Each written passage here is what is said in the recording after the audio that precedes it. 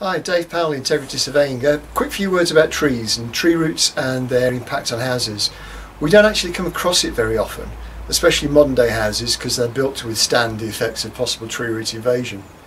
Now then, trees such as this lot at the top of the garden, far enough away not to be any problem whatsoever. It's only when you get a tree growing a lot closer, that's of a large variety of tree, that we can get problems.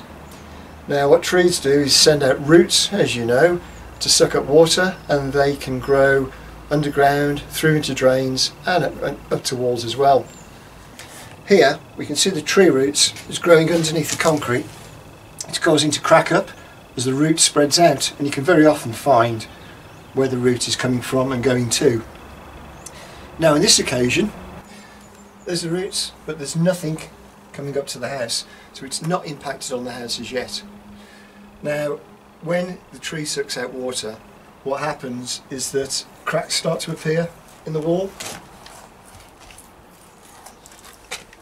due to the ground underneath shrinking, so the wall starts to drop.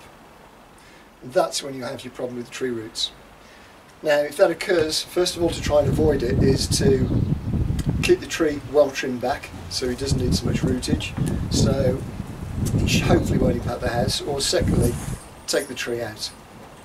Now one of the things that happens when you take the tree out is that the ground will swell back up with water again, and hopefully the crack, because of the ground lifting, will heal.